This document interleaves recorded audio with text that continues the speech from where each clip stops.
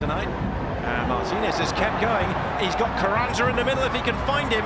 It's gone all the way through and it's going to fall and be put into the net via a deflection from Jack McGlynn, and Philadelphia are into a 2-goal lead at Audi Field.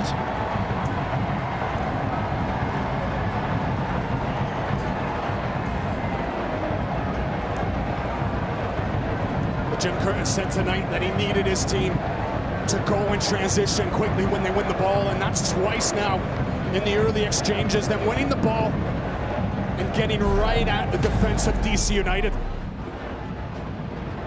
As they go in transition, how quickly they break out, and watch Martinez, his run here.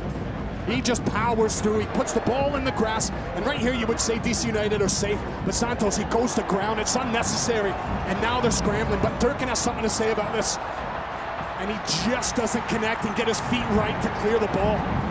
He whiffs on it, and the ball finds its way all the way to the back stick with McGlynn, who just needs to pass it into the side corner and give Philadelphia Union a commanding 2-goal lead. What a start. And a retreating DC United defender, somewhat unfortunate as he got a right boot to it and then